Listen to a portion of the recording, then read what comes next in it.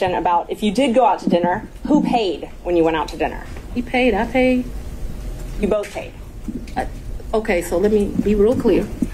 We didn't say, oh, the bill is $102. You give $51, I'll give $51.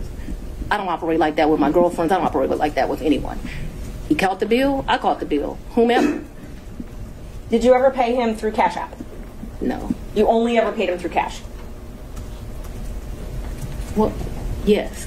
We're talking about, I'm very confused. You've never given Mr. Wade money through Cash App? No. The only money you've ever given him outside of a contract is cash. I didn't give him money in a contract, so that was cute, but I didn't give him money outside in a contract. What happened is, no, we're going to answer it since you said it.